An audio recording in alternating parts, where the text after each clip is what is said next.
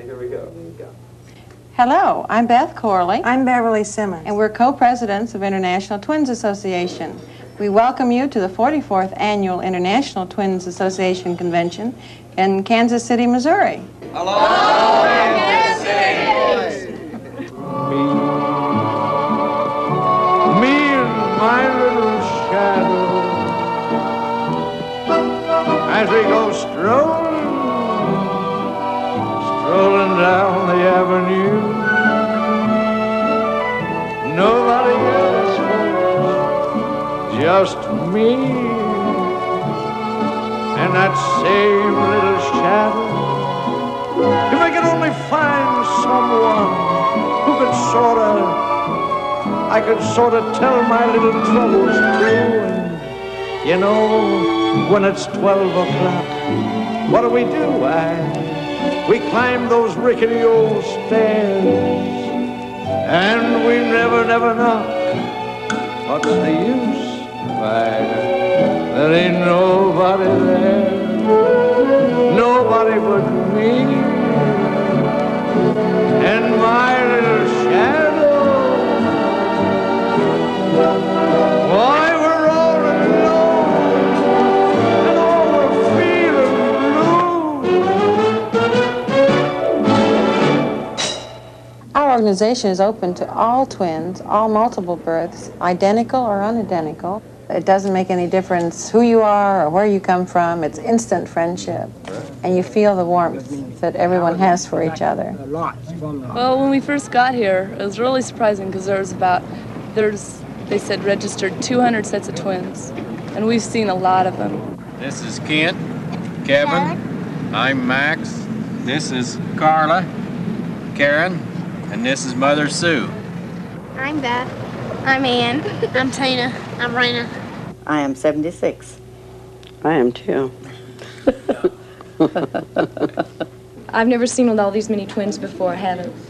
And it was great. My favorite ones are Phoebe and Beth and the two nuns. They're so cute. Okay, then will you want banquet tickets for Sunday night? Well, I wasn't. Their characteristics are out of this world. They seem to walk the same way, talk the same way, and even their instincts are the same.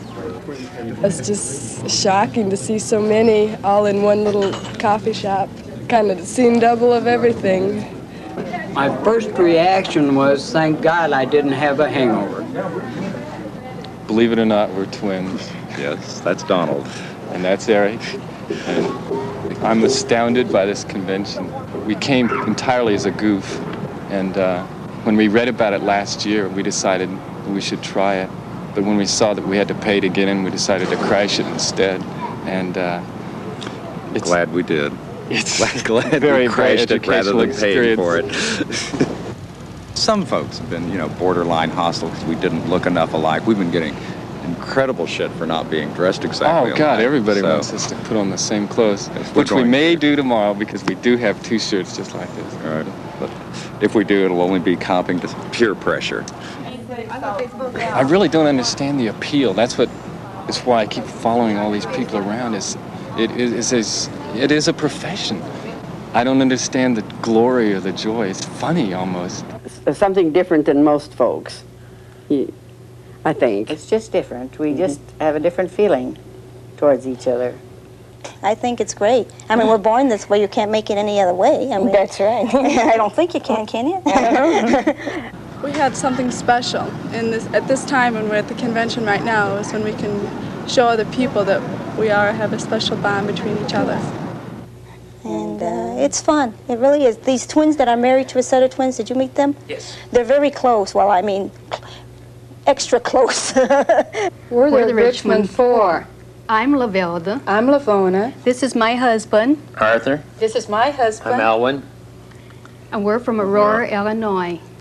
We have been attending the International Twin Conventions for 24 years. And we have been attending for 5 years. We met our husbands at the International Convention in Springfield, Illinois. We contacted a set of twin girlfriends of ours and asked them to find out who they were for us.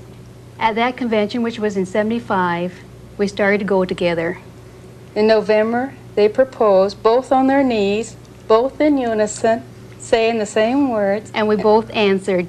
Identically, word for word, the same. And so on June 5th, 1976, the four of us were married in a double ceremony. At a small wedding in Iowa City, Iowa. We had 400 people and 30 sets of twins. We lived together in one house. R and L worked together at the same job. And my sister and I worked for an education publisher in Chicago. All four of us always dress alike. The boys dress alike all the time, and so do we. A lot of times the four of us has matching colors that we wore at the same time. We do not allow an unlike garment in the house. Hello. We're the Richmond Four. We are identical mirror image twins. This means we are on the borderline of being Siamese twins. And if one of us go grocery shopping, you don't see just one, you see four. And the four of us are usually in the kitchen the same time. We all four have our hand in that cooking pot.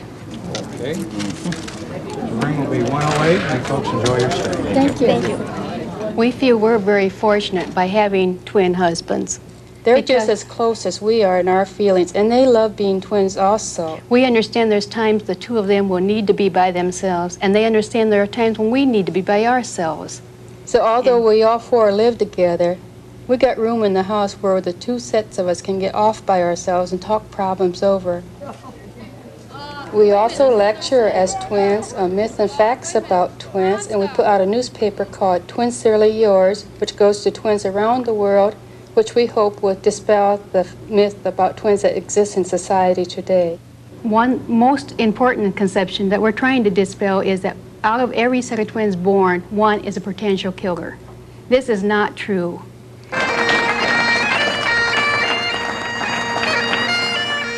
On Monday, we will have the farewell breakfast, followed by a twin judging contest. Now this is exciting in itself because it will cover all age groups, from the very youngest, babes in arms, to the very eldest. We've had them from 7 days to 93 years of age. Tomorrow's contest is going to be scary because there's going to be so many twins. Because it's quite an honor to win your age group. Because there's so many people that look so much alike, and you think that everybody looks more alike than what you do.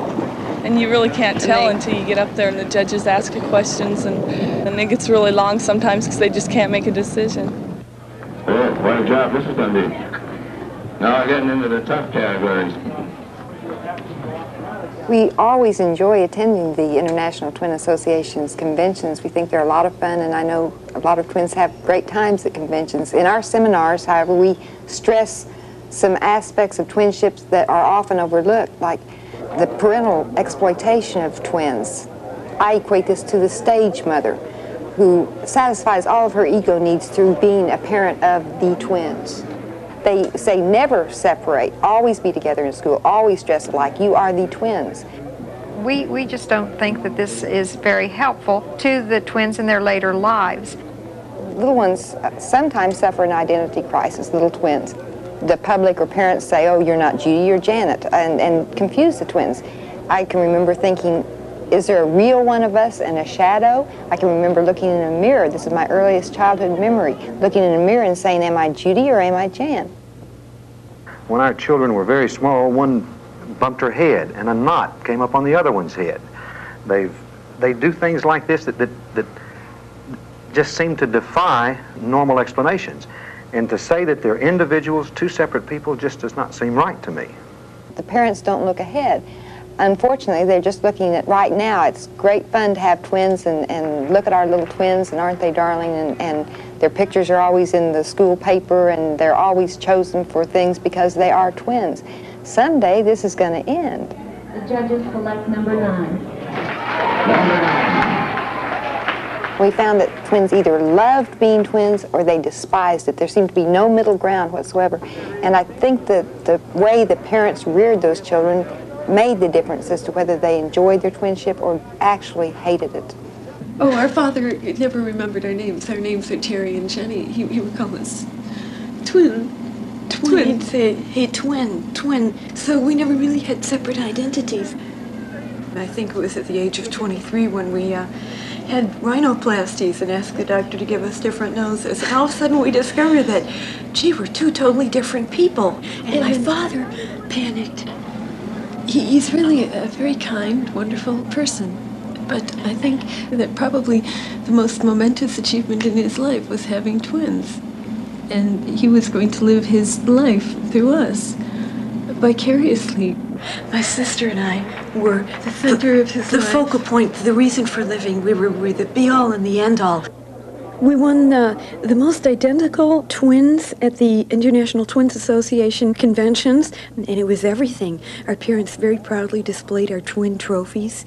We have clippings of newspapers, stacks of clippings that my father would always write and say, "My twins won the most identical at the International Twins Association. Why don't you put them in your paper?" We were very much into being one person. And at the time it was fun, but then it was just the beginning of control, further control, but in more very serious ways, like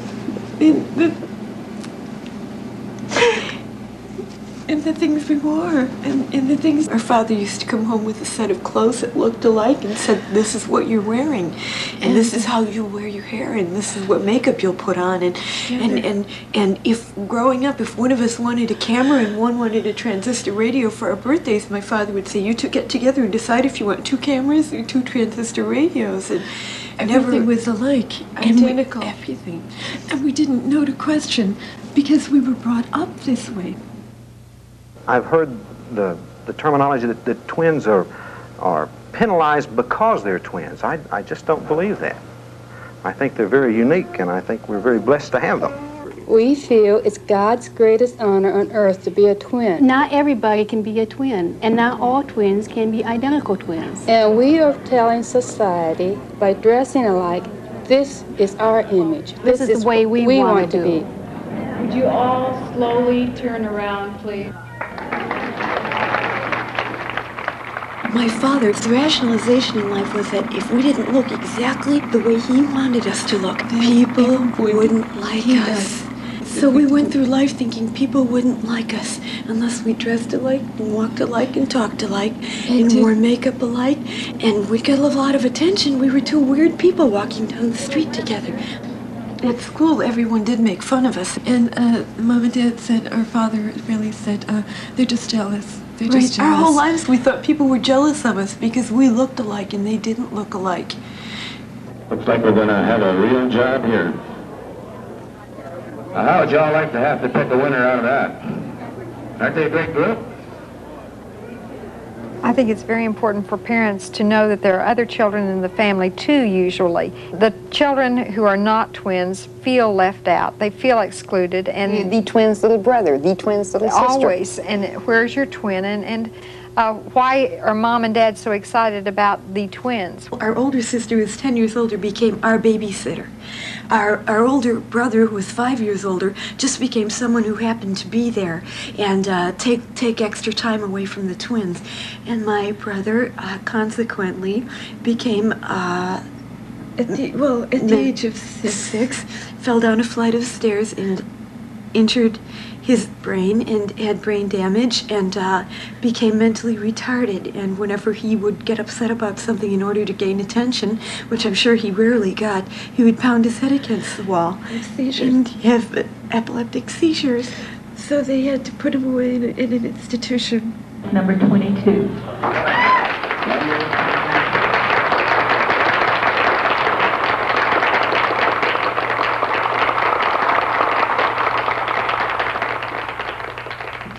It's like until so recently, we have been thinking as one and being one and not total people. And now we are. Totally different. Totally different. And happy. And it's like, I can see how people would feel if Are you the best? Are you each other's best friend? Oh, yes, the best friend in the world. Right. And we're different.